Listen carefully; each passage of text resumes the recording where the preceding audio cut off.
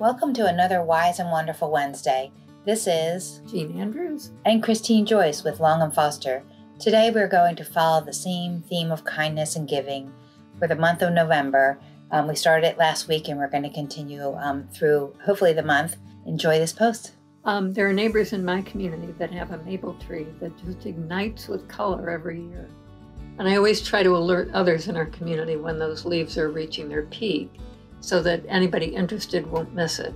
Well, this year those neighbors had a terrible fire and they've been out of their house and still are. So I suggested in our online newsletter email what a nice gesture it would be if everyone that admires that tree just bagged up one bag of leaves for these folks.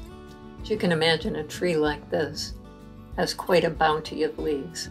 Anyway, the neighbors are pitching in and the owners are just overcome with gratitude. I love that story. That's just awesome.